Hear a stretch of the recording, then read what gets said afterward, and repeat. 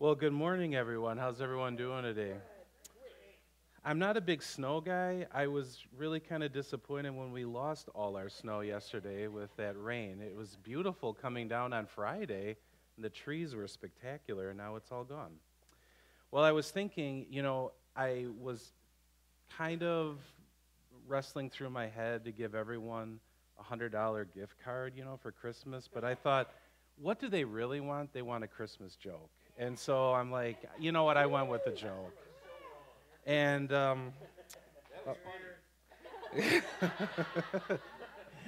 and that wasn't even the joke. This is going to be a doozy.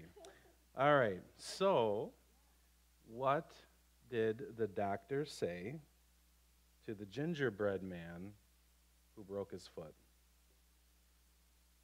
What did the doctor say to the gingerbread man who broke his foot?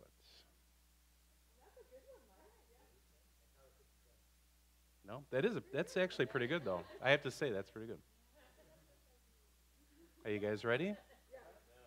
I recommend icing it.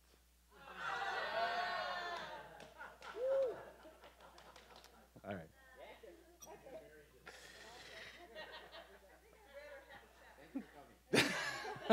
All right, let's pray. Father, I thank you for this morning. I just want to pray that your Holy Spirit would fill every centimeter of this building, that the words spoken are yours. And I just really pray, Lord, as we read from John, that you would just really just enter our hearts. And I just lay it all before you in Jesus' name. Amen. All right, so we're in John 14, and this is part of this three-part series we're doing for Christmas, and this part is the truth aspect of John 14. Rachel had kind of alluded to this last week, but we had gone to New York City. My sister-in-law ran in the New York Marathon, and this is going back probably, I don't know, at least 12, 13 years. It might even be more than that. And it was Halloween weekend in New York. Was quite an exciting time to be there. And one of the things that we got to do is we went through Chinatown. Now, if you haven't been there, it's very interesting. New York is unlike any place I'd ever been before. It is really a microcosm and a melting pot of the entire world in one city in the United States. And this particular part of town, you walk down this main kind of thoroughfare where there's restaurants, and you'll see all these people selling, basically counterfeit goods, okay? So you can buy any imaginable pseudo leather bag that you'd want, but there was someone who was with us on this trip who wanted to buy a watch, okay? So you can go there, and of course they've got all the counterfeit Rolexes, Omegas, you name it. And so this particular person bought an Omega watch. And I'm a watch guy, and I'm like, can I see it? I want to look at it. And I will be honest with you, when I looked at it, it felt right, and I put it on, and I'm like, yeah, it's pretty cool. It says Omega on it. But it wasn't until I took it off, and I started analyzing the case and the crystal. And then when I turned it over and I looked at how the bracelet was put together, I immediately knew, okay, now the truth is starting to come out. Because whoever crafted that watch, wherever it was, in some sweatshop overseas, the metal was rough. There was scuff marks all over the case, and you could just tell that all they were worried about was how it looked on someone's wrist, not when you actually were to analyze it. It said Omega. It looked like an Omega. And I think if you were to go into a restaurant or you were at a party and someone just kind of glanced at your wrist, they'd be like, wow, that guy's got a pretty nice Omega watch. But the person wearing it knows the truth. It's not an Omega watch. Well, Christmas is a little bit like that Omega watch, because a lot of times we get wrapped up into the holiday spirit. And I like Christmas. Actually, my favorite time of the year is Thanksgiving. I love Thanksgiving because I have Christmas to look forward to. I think with Christmas, it's the anticipation of it that we get more excited about than it is the actual day. That's actually it is for me, because once it's over, I kind of go through that seasonal kind of downturn. And when we talk about Christmas, there's this kind of tripod gift that God is giving us. And there's really kind of a battle going on at Christmas. It's a battle for our hearts. We look at things in the trees and the lights and the gifts and getting together with family, but the truth of the matter is Christmas is really comparing real versus fake. And when we are going to be speaking from John 14, I kind of envision it's part of that upper room discourse where you've got all the major players in one room. And Jesus is kind of explaining to his disciples, his friends, I'm leaving. And there's this transition that's going to have to happen for you once I'm gone if your faith is going to hold up to what you're going to be encountering. So in John 14, we're just going to kind of lay it out a little bit. We're going to be talking from verse 1 through 10. Jesus is sitting here in front of all of these guys. They're kind of having a meal, they're chilling, and he's kind of revealing the fact that things are going to be shaken up in a pretty dramatic way. Some of them are going to be asking him questions, many are confused, and you can tell that the gears and the wheels are moving in their head. Like, what on earth are we going to do? What are you even talking about? We thought you were going to be here for the duration probably of our lives. We wanted to travel with you and impact the world in a way like no one else could. So if you have your Bibles, it'll be up on the screen. We're going to be reading from John 14, and of course we're going to start with verse 1. But when you listen to this dialogue, kind of put yourself in their place, okay? I know a lot of times when I hear these passages and stories of the Bible, I tend to get kind of judgmental. Like, well, how can you not figure this out? It's so plain to see. But think about it. They don't have the world global view that we have. They don't have a fully published Bible that's 2,000 years old that we've been able to listen to experts talk about. They're living this in real time. And I have to be honest, I would be one of those people. I think I would be confused, I would be hurt, and I would be kind of tugging on Jesus saying, what are you doing here? You're kind of blowing up the whole system that we've established. All right, so in verse 1, it says, don't let this rattle you. You trust God, don't you? Trust me. There is plenty of room for you in my Father's home. If that weren't so, would I have told you that I am on my way to get a room ready for you? And if I'm on my way to get your room ready, I'll come back and get you so you can live where I live, and you already know the road that I'm taking. So he's alluding to the fact that he's coming back for the church. Thomas said, Master, we have no idea where you're going. How do you expect us to know the road? Well, Jesus said, I am the road, also the life, also the truth, and also the life. No one gets to the Father apart from me. If you really knew me, you would know my Father as well. From now on, you do know him. You've even seen him. So remember I was talking about how there's kind of this tripod gift that Jesus is trying to present them, okay? The tripod gift is really the ultimate truth, which is the Trinity, okay? He's basically saying, look, there's a Father, I'm the Son, and later on, when the church is established in Acts, there's going to be the Holy Spirit, the ultimate helper when Jesus leaves here. Now, they have no idea what the church is yet. They don't know what the Holy Spirit is, but they will.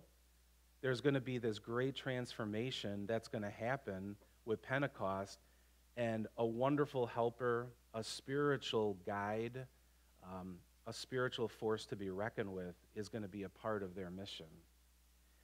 This is a time where the relationship with Jesus transitions from physical. They physically see him, they're with him, they've eaten with him, they've seen him do miracles, they've watched people just touch his robe and all of a sudden they're immediately healed. And it's transitioning to a spiritual reality, a spiritual gift. And it's going to take time for them to absorb. And of course, Jesus is patient, but I think sometimes when I see how he interacts with the disciples, you kind of see that human part where it's like, I mean, how many times have I had to say this? You've seen this before. Why aren't you getting it?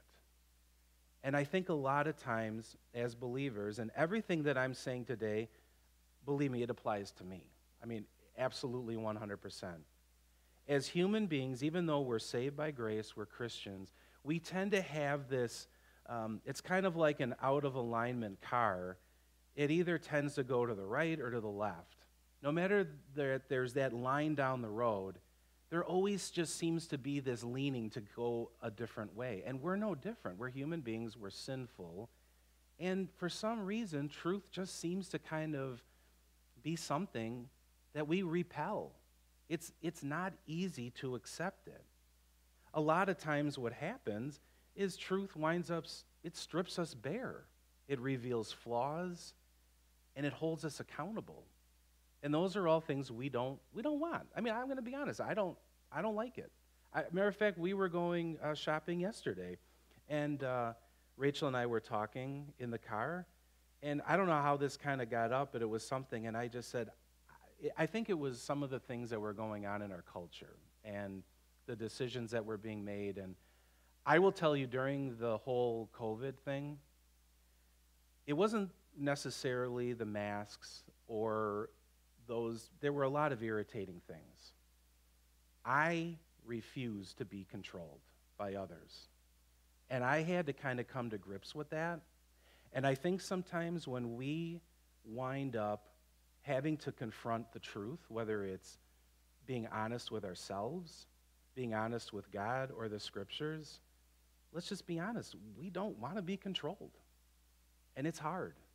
There's different types of controlling. There's the physical controlling or paying your taxes, but then there's that different, deeper controlling where Jesus is like, look, I'm not going to force you to do it, but if you want your life to be on the straight and narrow, you're going to have to give it to me to release that control. And for someone like myself who has like an OCD tendency, giving up that control is like pretty much having all my teeth taken out of my mouth. But let's be honest. If we were honest with ourselves, none of us really want to be controlled, do we? No, not at all. All right. So there was a story that I heard, and I found it kind of fascinating. It was about, this is years and years ago, about a man who was in solitary confinement. And of course, when you're in solitary confinement, you're by yourself in a cell. And in this case, this man's cell was dark, pitch black.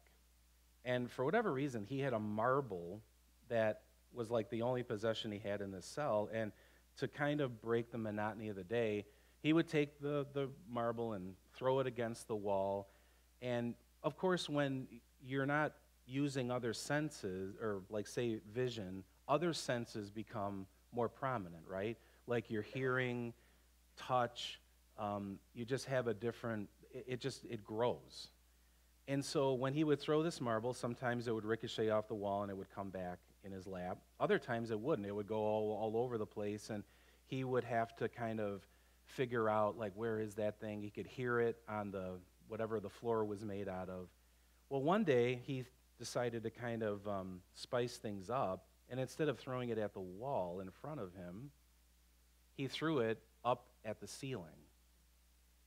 And he's waiting and waiting, but the marble never hits the floor. And he has no idea what happened to the marble. So at first he's sitting there, sitting on the floor thinking, okay, well, there's no window, there's no ledge.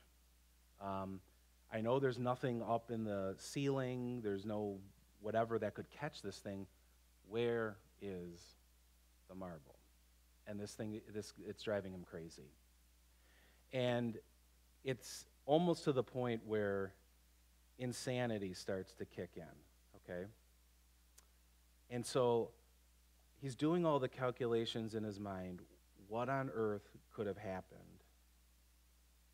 and I'm going to come back to that story. All right. So in John 8, we're going to follow up with this upper room discourse conversation. One of the things that I want to just share with you as a person who's grown up in the church. When I was a kid, I grew up in a very, very conservative home and a very conservative church. And a lot of times we would hear people at the church or my parents, they would be very almost obsessed with the behavior of the world around us, okay? My mom was steeped in the moral majority movement when that was really at its height in the late 70s and early 80s.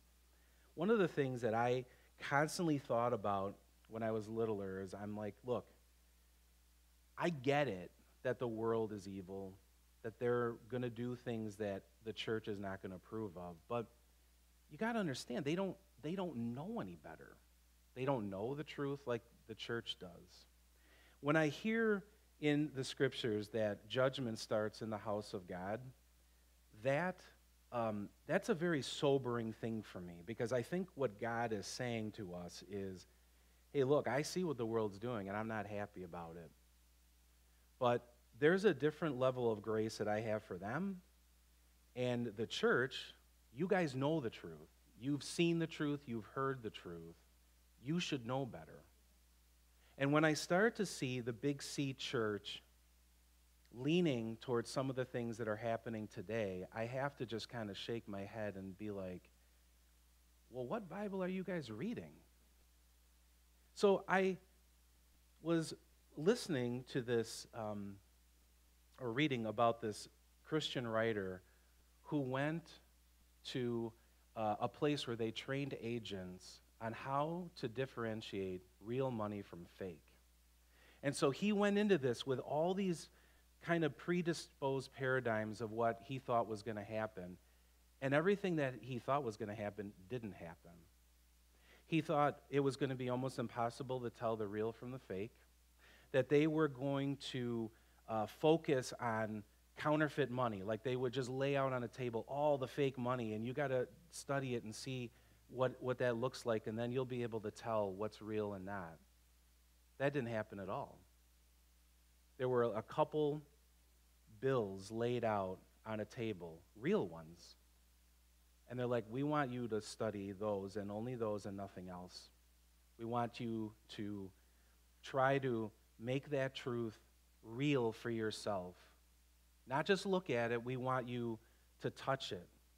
And so when he touched the real money, it didn't have the same feel as the fake. The fake has like a waxy feel to it. The real money had like a cloth feel to it. But they're like, well, that's not even enough. Now what you need to do is you need to actually grab it, and you've got to make it your own. Now, I want you to tilt it. And what wound up happening was there was this kind of holograph that if you were to really analyze the bill, you could see this holograph in the money that there's no way a fake bill could ever have. Well, then finally, you had to make it your own, and you had to look through it. And all of a sudden, you could see this ghost-like watermark. And I don't know if you've ever been, I'm sure all of you have, where you've been in a retail place where you'll give them a 20, right, or whatever, or a 50, and they'll take like a mark, and they'll take like a marker and see if there's a chemical reaction. But most of them will hold it up to a light, and there's a strip that goes right through the money. I don't know if many of you know that, but our government's able to like scan the money with that. I think the technology's there where they could scan like a case of 50s and they'd know exactly what was in there. See, this is a situation with the disciples and for us. The disciples are kind of given a glimpse of a community that they're not even aware of yet, which is the Christian church.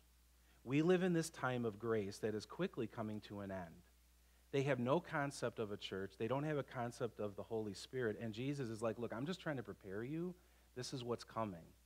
It's not enough that you've been walking with me for several years. You've eaten with me. You've seen me do miracles.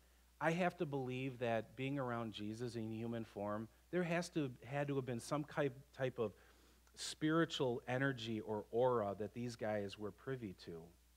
And isn't it amazing that they're able to see God in the human flesh, but they're still confused and they're still struggling? This isn't on Jesus. This is just part of being a sinful human, our sin nature. We know the truth, we see the truth, we touch the truth, but when it isn't our own, that truth really doesn't become practical. I can know that something's there, but if I don't take it for my own, what good is it? It doesn't impact how I live or how I treat people or how I view myself or God or my need for God. Does that make sense? So you've got this gift that he's trying to give them, and it's like, you got to be honest with yourselves here, guys.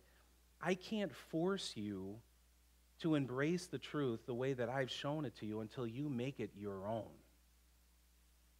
All right, so back to that prisoner. So he's sitting there trying to think of what happened to this marble. And eventually, the mental toll takes its course. Insanity just drives it home, and the prisoner eventually dies. So the guards come in, and to show you how old this story is, they come in with a lantern, and they remove the body. Just before they close that cell door, the guard just briefly sees this reflection in the corner of the room, and he just looks up. And so they go and they inspect it, and there was a spider web. And the marble had gotten caught in a spider web. The prison guard looks to his partner and says, "How in the world did that spider get that marble in that web?" And they couldn't figure it out, and of course they removed the marble. See, that marble represents truth, okay? The fact of the matter is that the spider webs of life, the dark cell that we find ourselves, even though we're saved by grace, we're still sinful people. Those webs, that dark cell, it hides the truth from us. That truth, that marble never left that cell, right? I mean, he's sitting there thinking, the prisoner, the marble's gone. It was never gone. It was always there. But he couldn't see it because of the decisions that he made by being in a dark prison cell. And there are things in life that catch us off guard. The marble was always there and it never left him. And it's the same thing with truth with us. There are marbles of truth that God gives us. The Bible, the gospel, the Holy Spirit, our conscience. He promises when we ask for wisdom that he will give it to us. But how many times do we actually act on that? When we're going through tough times, when we're dealing with family issues, our own personal things, do we really seek God in that? Did the disciples seek God in that all the time? They were struggling. How about when the Israelites were taken out of Egypt? All the unbelievable miracles that are talked about 2,000 plus years later. Now we talk about them. And look at how the Israelites struggled then. A whole generation had to die off before they went into the promised land. It isn't what we see. It isn't the miracles that we see. There have been times where I've thought in my own life, boy, if I could just see an angel, or if I could just talk verbally to God and he would respond to me back, my whole life would be completely different. No, it wouldn't. It would not. I would still struggle. I would still doubt. I would still do the same sinful tendencies. You see, those marbles of truth are there, but we get stuck in a dark cell with the cobwebs of life. It never left, but how much time and effort do we take to look for it? When I heard that story about the prisoner, I thought, well, did he actually get up and try to find it? Did he jump on every corner to see if maybe? He didn't. He just thought it was gone. And it doesn't even make logical sense why it would be gone, right?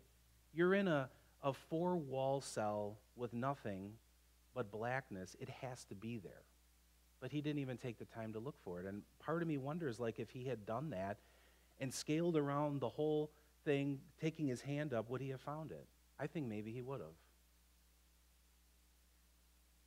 When we think about the disciples and this conversation that I'm going to just read to you, think about that. Think about if you were in the room with Jesus, how would you react? Would it be confusion? Would it be disappointment? Would you just leave altogether and be like, this Jesus thing isn't for me? So let's read the last part of it.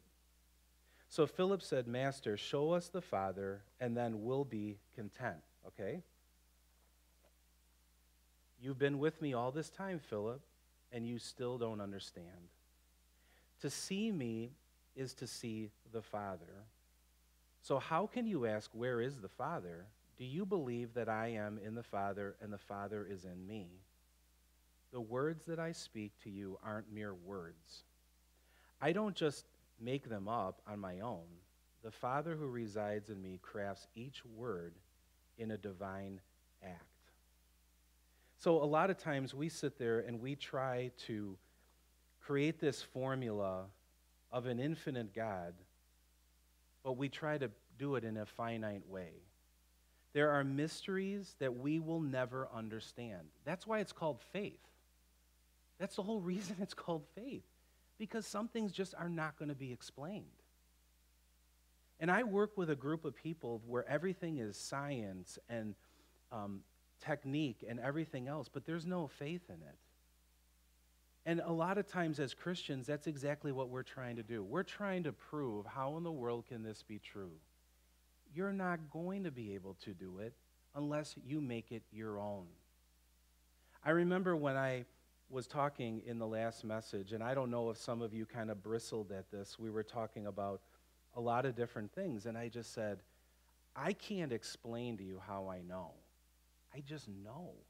And that doesn't mean, I'm not trying to be arrogant, like I have some magical powers. That's not what I'm saying. There are things in my life that I've just made my own. Like I've said, God, you've got to make this real to me. I know it's not going to be exactly the way I want it, but I need you to give me a way where I can absorb this in my spiritual life. And without a doubt, no matter what anyone says to me, no matter how they treat me, I'm going to hold steady, and I'm going to be confident because my identity is in you and no one else. But a lot of times we get so caught up with what other people are doing or what they think. And I don't say this to sound kind of aloof, but of course, if I were to offend someone, I would want to make sure that I apologize and make it right. But when it comes to spiritual things, I just don't care what other people think. Because when I look at the scriptures, when I ask God to reveal it to me and I make it my own, it doesn't matter. I just don't care. Because God has given me that gift of truth, and I just hang on to it for dear life. Because there's nothing else here that's going to give you that. When I think about a verse that really sums it up, it's out of Romans 10:17, okay? So we talked about that truth is a matter of faith, right? So faith comes by hearing, okay?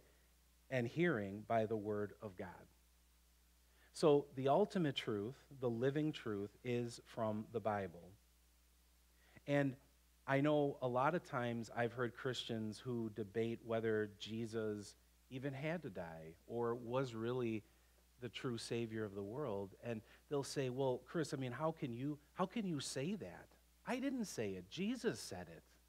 Jesus said that he's the way, the truth, and the life. I didn't say it. And you've got to take it up with him if there's an issue with it. So I don't expect the world to accept this.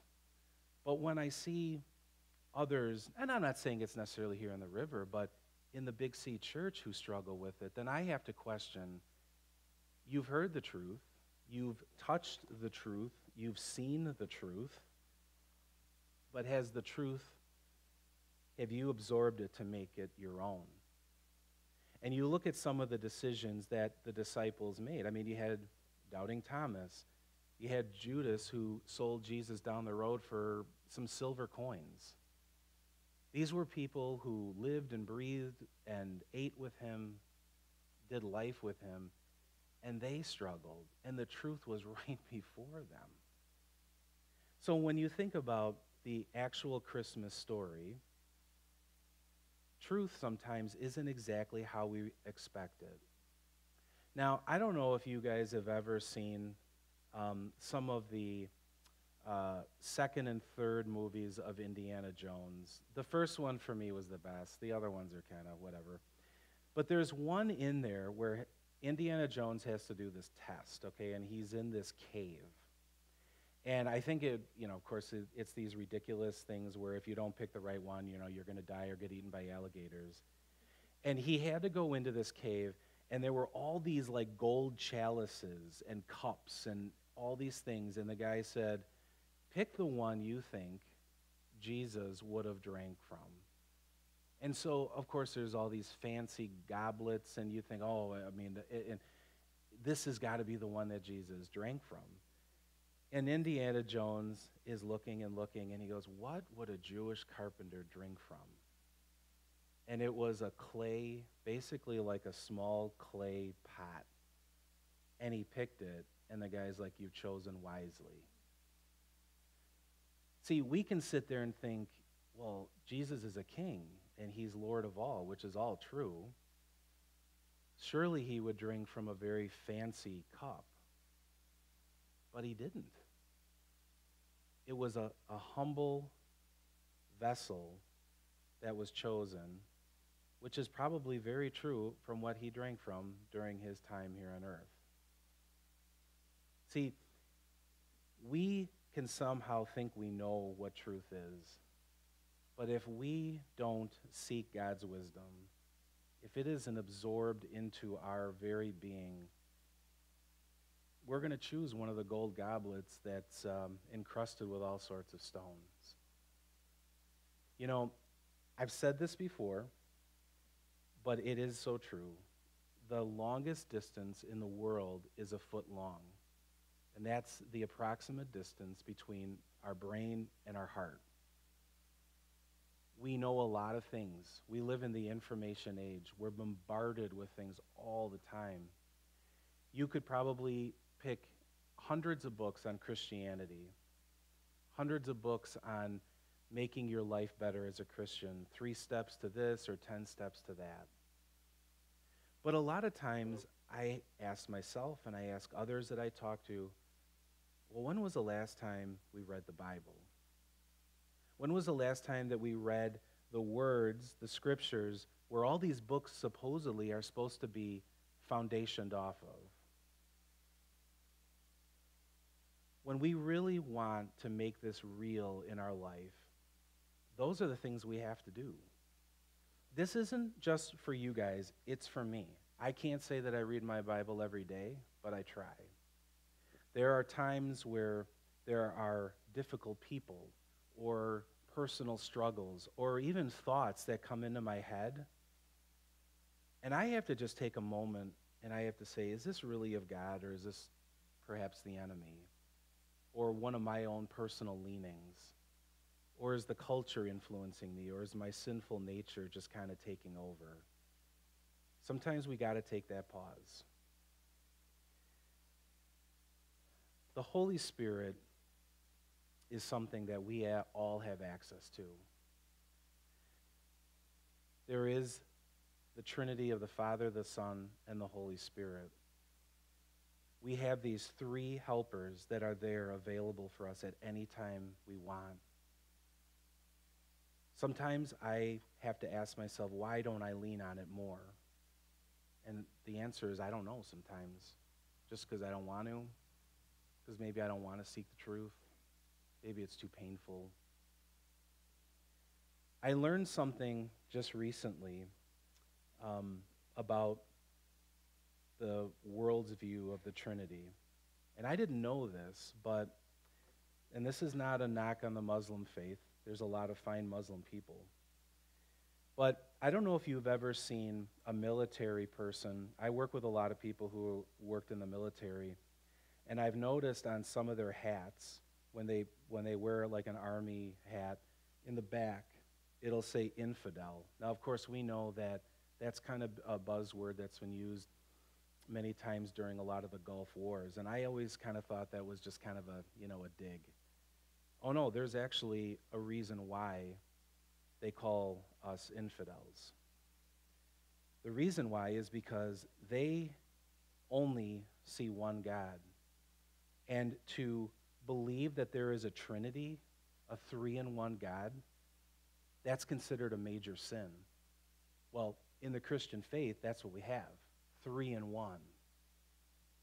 That's the reason why they call us infidels, is because that truth, that perspective of one Savior, a Father, and a Holy Spirit is so objectionable to cults, to different faiths, that it is considered a major sin. And this is exactly what Jesus is talking about in this passage, that triangular truth. The world will reject it. But as Christians, that's our whole world. Without that, there's nothing. So you have to look at it from a sense of there is only one truth that we have to make our own. Now, we live in this time of division and truth, and we don't even know there's fake news and the whole deal. And I think about a quote that Charles Spurgeon, he's one of my heroes. He had this quote that I just loved, okay? And it fits so perfect for today. A lie can travel halfway around the world while the truth is putting on its shoes. A lie can travel halfway around the world while the truth is putting on its shoes. The world knows what the truth is, guys, and we do too. I just ask, as we kind of go through this holiday season, there's a lot of distractions. There's a lot of things that will pull us away from the faith. And I'm just going to ask that you would just make this a Christmas that is real on the spiritual side and not so much on the physical side. The gifts and everything are great, but the real peace is going to come right here when we accept it, when it becomes our own. And I'll be honest, I struggle with that, and I'm sure everyone else does too. But think about that gift that Jesus is describing to these disciples. We have the truth. Make it your own. Open the gift and use it.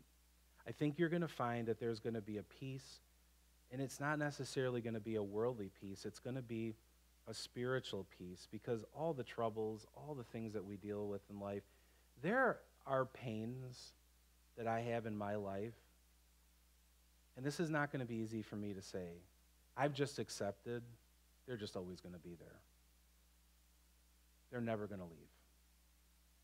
And once I came to that reality, and I just said, Jesus, I'm giving it to you.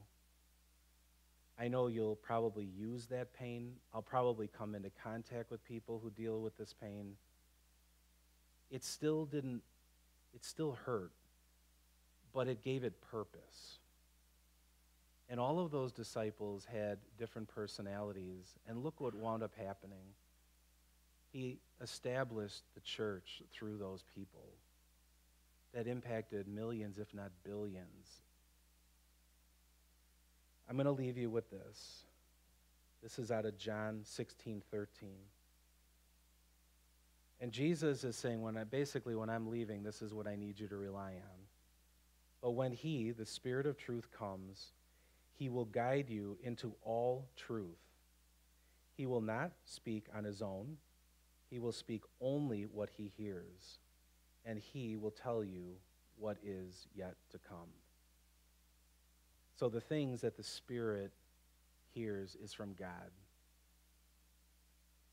We better be listening.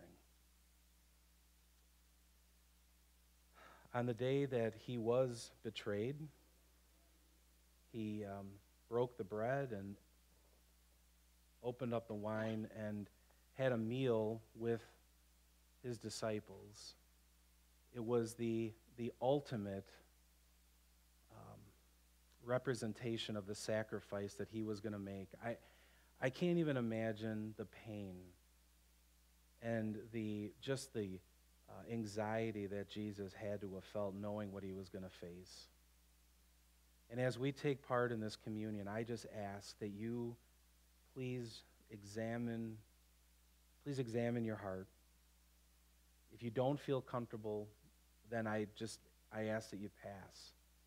But please take this with the most somber and just, I guess, seriousness of what Jesus did for us on the cross, the ultimate gift of giving his blood, that beautiful blood that allows us to know him and have eternal life and to be the hope of the world. So when you feel led, come on up, please.